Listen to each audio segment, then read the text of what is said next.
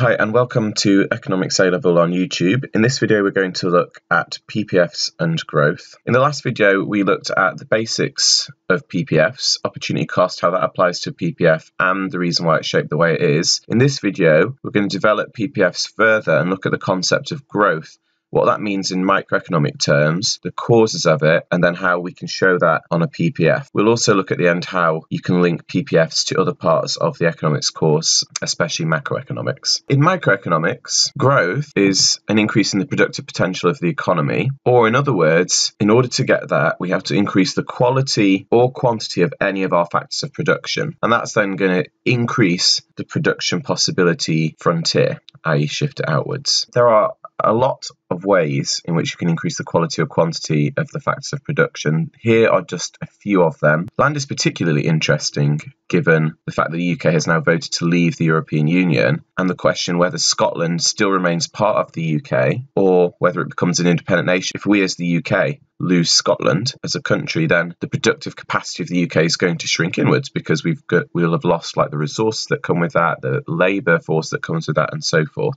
Some other interesting things, like, for example, to increase the quality of labour, you may reduce income tax brackets, increase personal allowances. That's going to incentivise people to work harder. And the main one possibly to do with labour in terms of its quality is to educate and train people, offer vocational training courses, offer degree level courses, which improves the productive capacity of these workers. With capital, lowering corporation tax is going to increase the amount of capital that firms have because they'll be able to undertake more investment because they'll have greater amount of profit. Don't forget that corporation tax is a tax on businesses' profits, and therefore if businesses have more profits, they can use that profit to invest and buy new capital, i.e. new machinery and new technologies for their businesses. So there are a lot of things there which you should go consider in terms of increasing the quantity and quality of our factors of production. And if any of those things happen, and there are more than just what's on that table there as well, then we're going to have growth and the PPF will shift outwards. So there's a PPF that we looked at last time, and we looked at just moving from point A to point B and so forth and showing opportunity cost. Now we're going to look at the scenario where the PPF itself expands outwards. So you'll notice a few things. Firstly, point Z, which was outside of the original production possibility boundary, is now within the new boundary. So Z, which was previously unattainable, has now become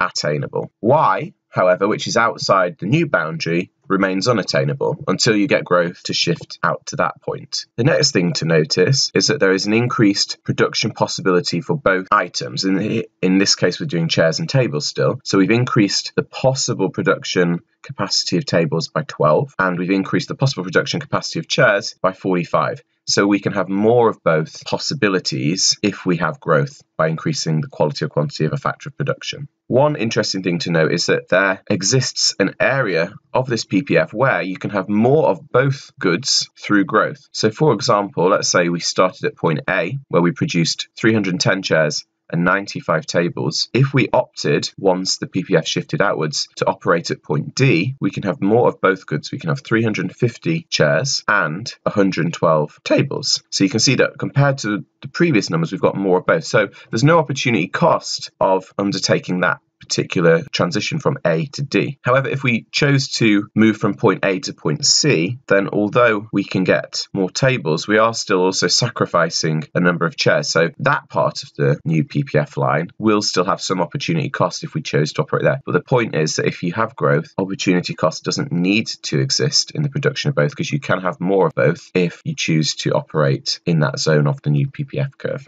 We just need to look at one more thing in terms of growth on PPFs, and that's looking at consumption goods and capital goods. You'll see the shift here doesn't equally move both ways, and there is a reason for this. So let's assume we start at Y, we're producing 36 consumption goods, and let's just call those things like clothing, pens, phones, that kind of thing. And then we're going to move to X, which has an opportunity cost of 14 consumption goods in order to gain 2 more units of capital goods, things like machinery and so forth. So we see that then we're sacrificing current consumption in order to reallocate our resources and devote more to capital good production in the short run. And what you'll see is that this will cause a shift outwards of the PPF, which will enable us to have more consumption goods in the longer term. And the reason for that is because by reallocating our current resources to produce more machinery, It means that in the long term, there's going to be more machinery in order to produce more.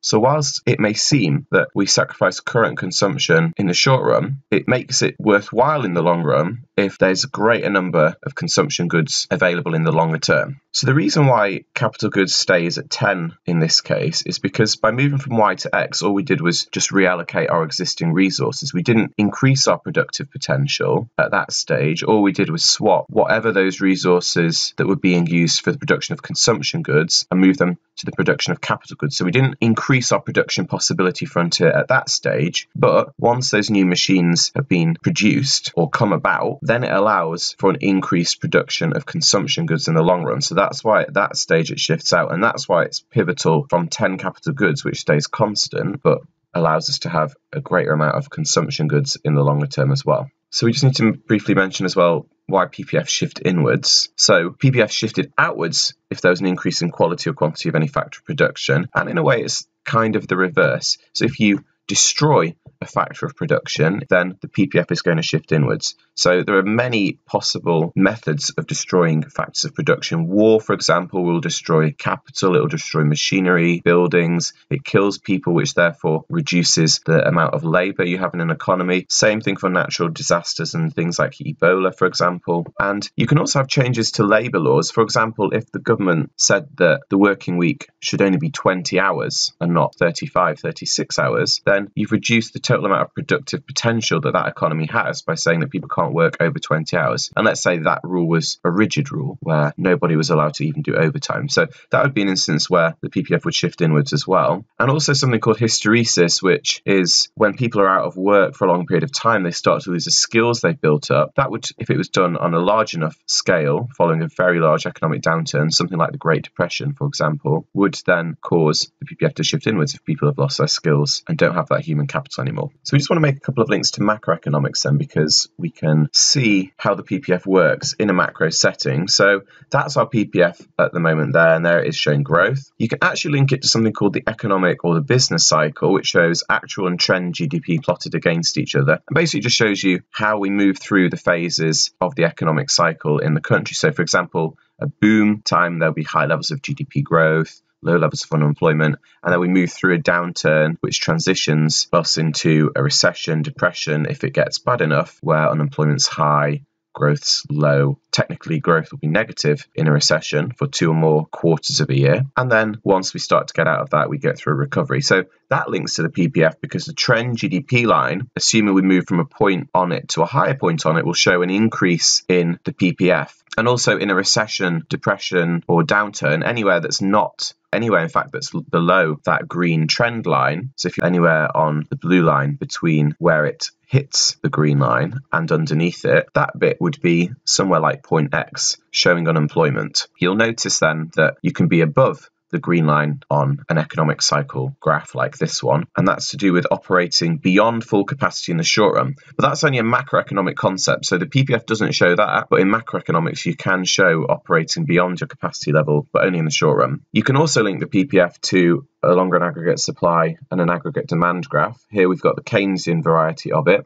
So you'll see that the curve goes flat at the bottom and then curves upwards and then becomes vertical by the very ends. That vertical point where there's a dashed line going down towards FE, that's down to full employment. So that bit would be the original productive possibility boundary. If you shift your longer aggregate supply curve out and to the right, you then get growth, and then it'll be like that green PPF line on the PPF graph. Somewhere like AD, where you've got the dashed line going down to RO1. RO stands for real output, which is the same thing as GDP. That bit would be like point X on our PPF, showing unemployed resources. So the unemployment gap there is between RO1 and FE, full employment. So that's how it links to macroeconomics, and you'll be able to understand that a bit more once you've started doing macroeconomics in a bit more depth, and then you'll be able to link these all together in the exam, which will be very useful. So in the next video, we're going to look at different types of economy. So we're going to look at a free market, a planned economy, and mixed economies. So if you want to go straight to that, please click on the link to the right now. If not, thank you very much for watching, and please subscribe and like, and I'll see you in the next video.